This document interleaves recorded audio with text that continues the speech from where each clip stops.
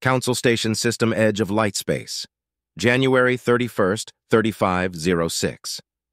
As Lanha stepped out of the craft that had carried her to freedom, she was met by an unexpected sight, that of the human ambassador and a small entourage of what looked like officers of Human, Larashi, and Calarius. However, the most surprising to her was that the highest-ranked officer, from what she could tell, was a Katvalan of gray fur and unglossed eyes. "Ambassador La'anha, it is a pleasure to have you on board my ship.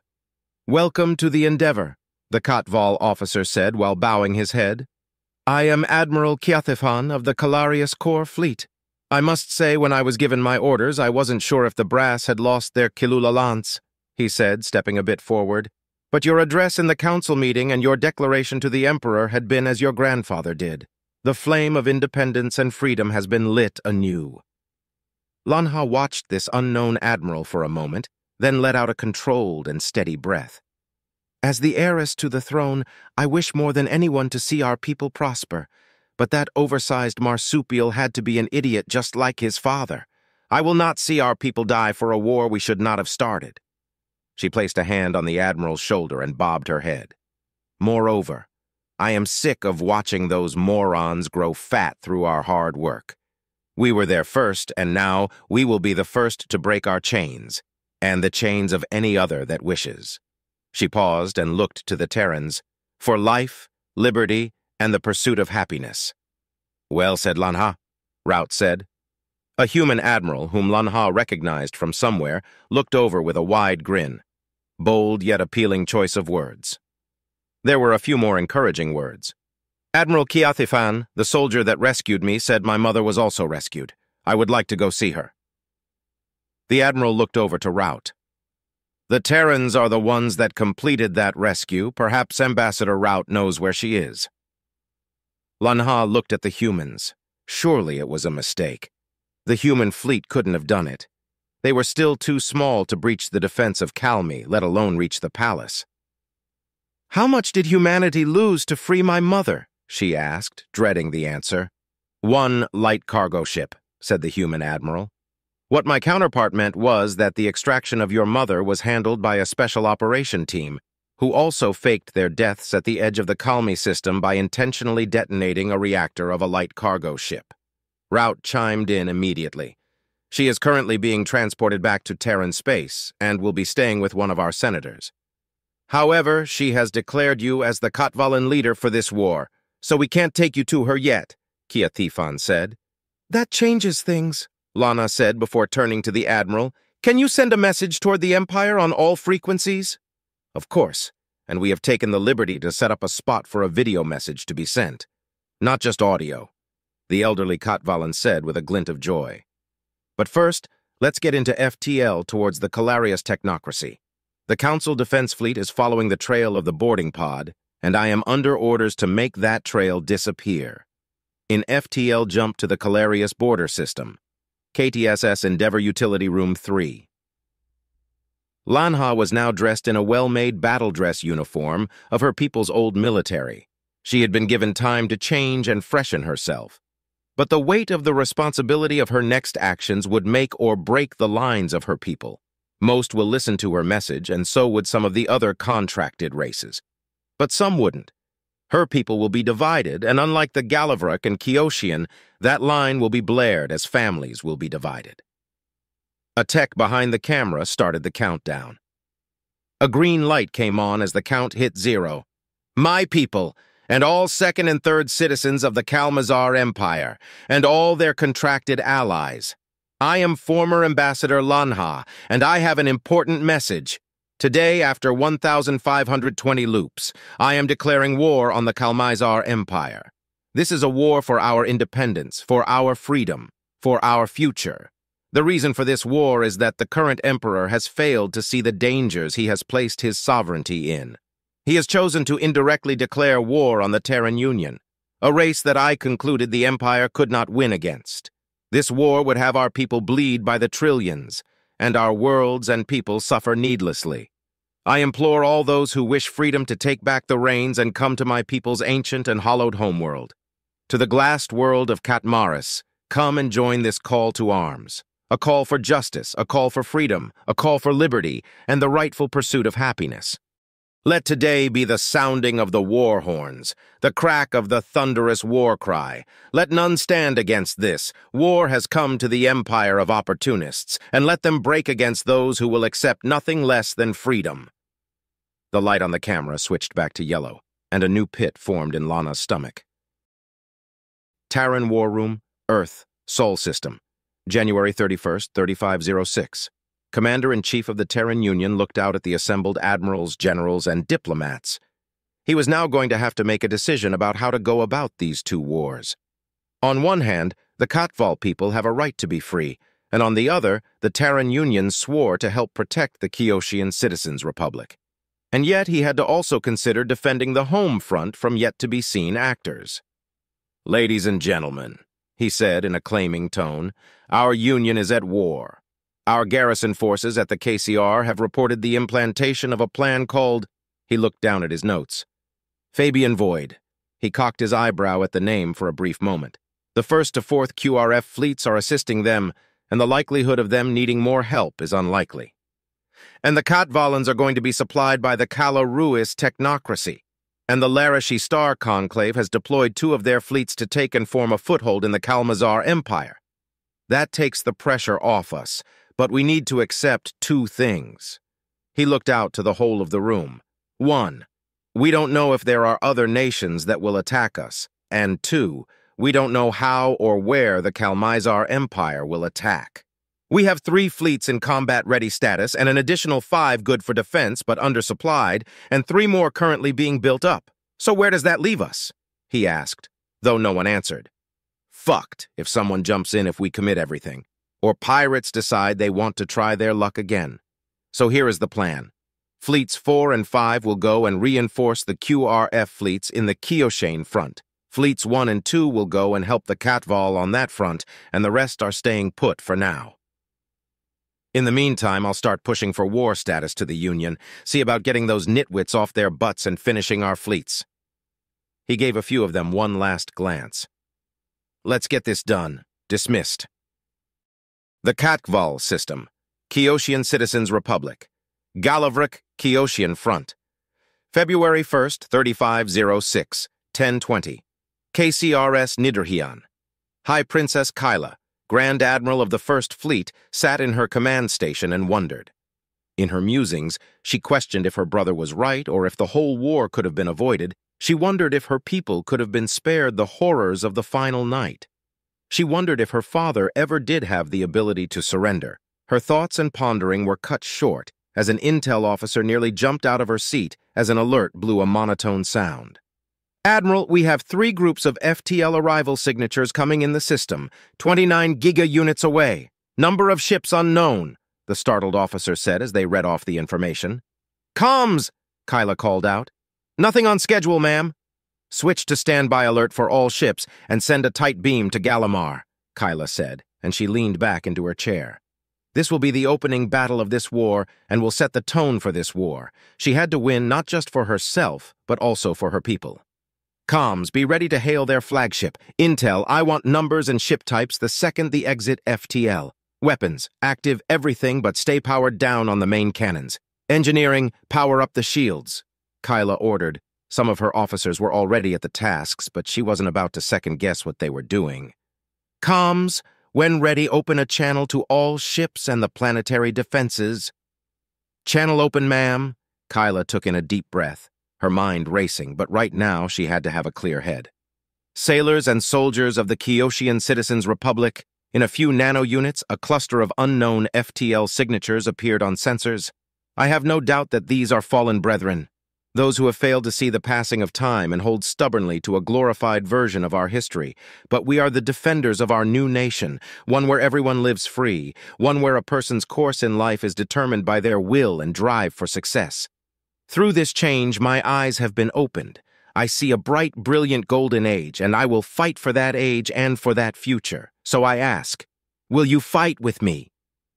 Ma'am, all ships and ground stations are hailing back. Yes, we will, the comms informed her. Ma'am, UFCs are arriving, said the intel officer. Thank you both. Now report intel, what are we up against? Kyla said back. 3 battle groups of 50 ships plus 2 transport fleets of 30 each. Profiles match with modified Galavrck Gallons and Kalmizar battle cruisers. The transport fleet is composed completely of Kalmizar assault transports. Ma'am? Comms? Hailing now, ma'am, the comms officer said. Channel open. Unidentified flotilla, this is Grand Admiral Kyla. You will deactivate your drives and declare your intention, Kyla said at a terminal by her seat. There was an uncomfortable moment before the terminal flickered to life, and the image of a middle-aged Galavrck admiral looked at Kyla. This is Admiral Jace. You and your fleet will surrender immediately. You are in possession of stolen territory and people. You will accept your place in the serfs of the Galavrck Imperium. Admiral Jace, I find your request unacceptable. But I will say this. Surrender, save the lives of you and your men. You will be treated fairly and provided for. I don't want to fight you, Kyla said back. Surrender. I outnumber your fleet by a factor of 3 to 1, and that's not including the transport fleet, Admiral Jace said. Very well. I will keep this channel free for your surrender, Kyla said before terminating the hail.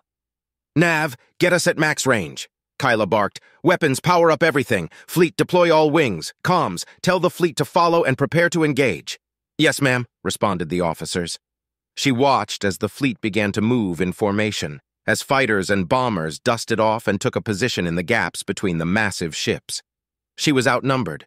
Her 50-strong fleet would have to knock out 3 each just to draw out this fight, but her ships are human ships modified to work with their anatomy. 10 carriers, 4 battle cruisers, 5 destroyers, and a quote-buttload of frigates. She didn't have the numerical advantage, but she did have the quality advantage. Fleet, I want all fighters and bombers to attack their transport fleets as soon as they start moving. Relay to all wings. Weapons, open with the MACs and follow up with the Shredder missiles. Comms, contact Kakval and tell the ground HQ that they may have company. She studied the TAC map. Now let's show them what KCRS Nidruhian can do. At 10 giga units, the ships groaned as the 3 MACs fired. The rest of her fleet was a second behind. Then the battle commenced. Now would be her hour. Now was the time of her rise. Deep space outside Kioshian Citizens Republic, Galavrck Kioshian Front, February 1st, 3506, 1035 TUSS Wake the Void. So that's their comms relay, right? Master Gunnery Sergeant Barker asked. Appears so, said Captain Holt. Not that it matters. We are here to make it a pain in the prince's ass. Great fire, up the railgun and let go, said the Master Gunnery Sergeant. Can't, the captain said back. Orders to knock out but not destroy. So what do you think we should do, Marine? Well, according to Daniel, they don't know we are here, right? Barker asked. Yep. And we need as much intel that thing has without blowing it up? Barker continued. Yep. Easy. Me and the boys go and breach through 2 airlocks. Just before we start our approach, you fire shredders at their antenna and exposed weapons. We breach, kill everyone inside, and download all their databases, said Barker. Their tone and energy completely offset the fact they want to launch ordnance and assault crafts at the same time and attack a station in deep space that may or may not be rigged to self-destruct, and breach 2 airlocks while possibly taking fire from unseen weapons platforms. And all the while, Captain Holt could only smile. He loved insane plans, and former Sergeant Major Barker was the craziest Marine he had ever met. Sounds perfect. I'll get things ready. You go get your men ready. If this all goes to plan, they will have the intel and complete their mission here. But Barker is leading the Marines, so odds are that a few things will go wrong. Deep space outside Kioshian Citizens Republic, Galavrck Kioshian Front, February 1st, 3506, 1040. On board, the assault craft was cramped with 14 Marines ready to pounce. Barker looked around at her men and smiled. All of them were the nutcases that stuck around because, according to them, shit goes foobar for her in the best way. She didn't mind it. Sure, she got demoted, but her last mission was a clusterfuck, and she did her best to finish the mission and get her men out. No one was expecting a bunch of pirates to be good marksmen or to have heavy weapons. Just like how no one was ready for all 4 lieutenants and their captain to take anti-personnel rounds to the face within the first 5 minutes, or for their transport to be blown to Kingdom Come the second they got to their LZ, or that the pirates would deploy a comms jammer and a defense shield over their base. But she did it. She rallied the Marines, collapsed a tower, recovered the kidnapped civilians, and extracted everyone, even the dead.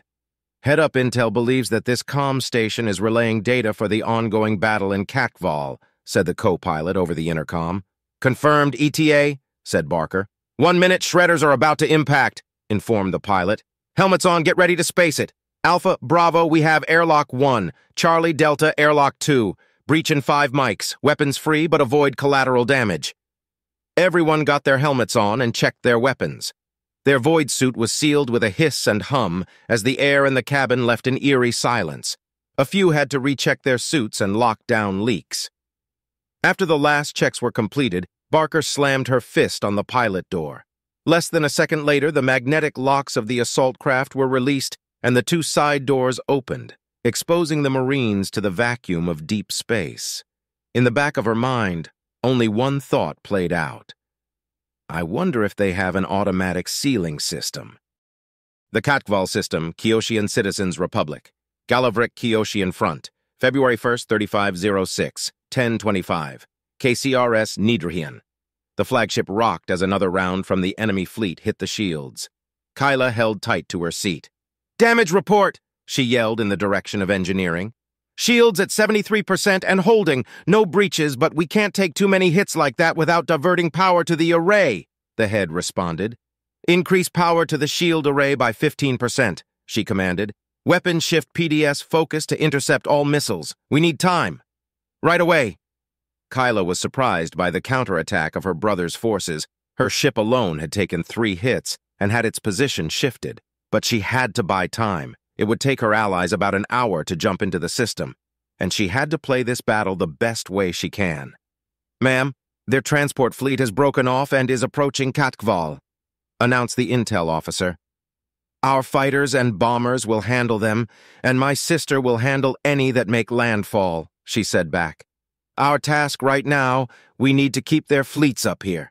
Her ship let out another groan as the main cannons fired again. She noted that one of the enemy ships blipped off the TAC map. Her fleet was doing a good job so far. She had only lost 2 ships to 10 of the enemy. She watched as the fighters and bombers broke into formation and chased after the transports. At the departure, the fleet's formation maneuvered slightly closed together to allow for the overlapping of PDS. "Ma'am, one of the enemy battle groups hasn't engaged," said Intel Officer Kyla, snapped her attention back from the terminal to the TAC map, where, indeed, one of the enemy battle groups had stayed still. "Order the Vaimavark and Foriatmar to break formation and see if they can line up shots. If the enemy wants to stay still, then they can take some max to the face." "Ma'am," said the comms officer. "Everyone report!" Kiali yelled out as the ship took another hit. "We have lost 6% of our force, and the wings are reporting a 5% loss in strength. Enemy transport fleets have lost 16% of their original force. Enemy battle groups have lost 12% of their total power," the fleet officer said back after getting to his feet again. "Shield at 66%, ma'am," yelled the head of engineering. "Ground HQ has requested we maneuver to point 012 so they can provide long-range fire support, ma'am," a comms officer said. 3 Kila units until the main cannons are recharged. Missiles at 80% capacity," the weapons officer shouted while still typing away at his terminal. "Ma'am, the enemy 3rd Battle Group is moving out of weapons range of the Vaimavark and Foriatmar," a lieutenant commander said as they slid into the seat of a now concussed commander. "Tell the Vaimavark and Foriatmar to fall back into formation," Kiali said, turning her attention back to the TAC map. Something didn't seat right about the last battle group. "Intel, rescan the 3rd battle group and see if they are actively transmitting anything." As soon as the word left her mandibles, the ship rocked again. "Move the fleet to point 012 slowly. We will bait the enemy while buying time for our attack crafts." Something about that last fleet felt off. "Comms, inform our reinforcement that they should arrive at point 015 and tell them it's Gullivar's word. Intel, inform me the second any of their fleets move at all." Her ship rocked again. Her adversaries didn't like giving her time to breathe, it seemed. "Shields at 52%, ma'am." "Ma'am, we have left weapons range," said the weapons officer. "Enemy 2nd Battle Group has broken off and is moving into weapons range of point 015, the LC at the Intel station said. "Their 3rd Battle Group is actively transmitting and receiving, ma'am." Comms. Data burst new transmission frequency 0.13B nav. Bring us into the weapons range of their first battle group. Intel. Start launching random arrival vectors on current frequency and use file F12 for confirmation. Kiali ordered. Weapons, fire free. I want that battle group shredded now. Those fools thought they could slip their interception of her communications past her. But she had spent 5 Earth years on Mars, in the Terran Union's military academy in Tyr. Their trick will not beat her. Maybe if she was one of her younger sisters, but not her. Comms. Over the tight beam to Galavrck. Comms tapped, she said. February 1st, 3506, 1055.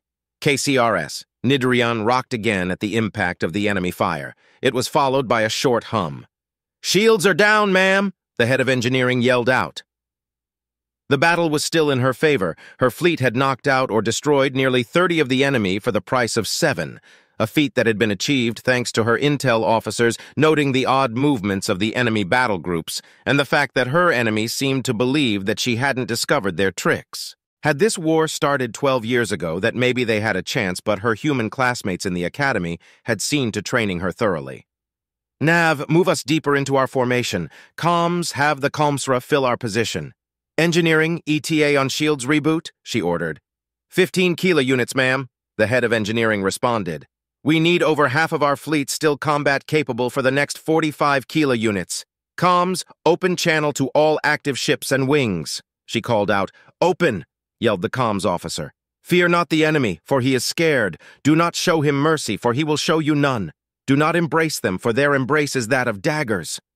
Kiali took a deep breath and ignited a force in her, a primal power her kind had forgotten. Hate our fallen kinsmen. Hate them for the lives they seek to take. Hate them for the future they seek to steal. Hate them for the fallen they insult. Give them no quarter. Give them no respite. Give them no time. They are our enemy, and until they are but smoldering wrecks falling into this star, show them the spite of the free. She reached and terminated the channel from her terminal. Ma'am, our ships, the LC started. The ships we had believed destroyed. They are firing everything they have left, Kiali said without looking at the woman. Yes, Admiral. Ask me what is happening after the battle, Kiali said as she studied the TAC map. Ma'am, Galavrck just transmitted, a comms ensign started. Enemy comms relay found. ETA for reinforcement accelerated. Intelligence suggests enemy reinforcement imminent. Kiali started to scream internally. She hated it when her classmate would pull in more forces, and in real life she knew all too well what that meant for her fleet. She had to switch plans and roll the dice, a gamble. Fleet, recall all wings and order a spearhead formation. Comms, tell Ground HQ to target enemy transport fleet. Kiali took a shuddering breath. Weapons, she nearly yelled. Ready the AMC, authorization J02A. The bridge seemed to fall silent, and the weapons officer, for the first time since the start of this battle, looked away from his terminal. He watched her for longer than what would be considered appropriate or respectful. Yes, Grand Admiral. The Nidrian shook as the triple main guns shifted in their mounts. Their standard orientation changed as each broke and took a point in a newly forming barrel. The entirely new weapon shifted back, connecting its firing chamber with the ship's secondary reactor. Nidrian was one of 4 battlecruisers she had. It was the only Shinigami-class battlecruiser and was the only reason she chose it as her flagship.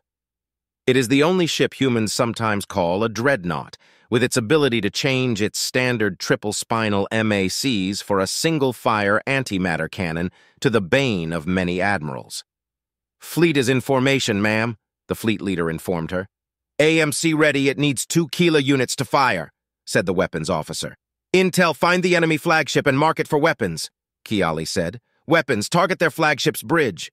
She took a breath. We need to decapitate their forces. Comms, transmit a request for surrender to any of their ships that survive. Ma'am, we have IFF from inbound FTL. The Terran's 1st and 2nd QRF fleets are jumping in, the LC at the Intel said. Tell them to quickly jump behind our position, Kiali said quickly as she watched the countdown creep lower. We can't have them in the strike zone, and tell any other reinforcement to jump to point 010.